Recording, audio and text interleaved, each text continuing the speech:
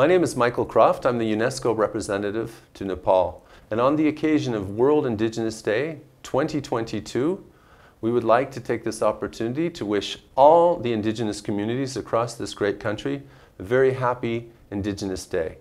Today is the day that we celebrate you, we celebrate your lives, and we celebrate your contributions to society, both in the past and to the present and the future. This year also marks the first year of the International Decade for the Promotion of Indigenous Languages. This is an exciting new decade which was decided upon by the United Nations General Assembly, and it comes along not just by random chance.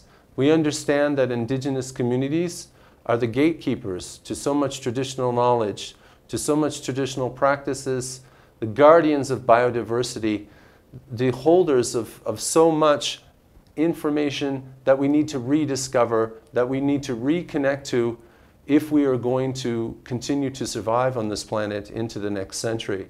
So on the day, on behalf of UNESCO, I want to wish everyone a wonderful celebration, and we look forward to celebrating with you and also to engaging with you over the decade to ensure that the stories that you have, those important stories that you have, the important knowledge that you have, gets the exposure and the value that it deserves, not just in this society, not just in this country, but everywhere.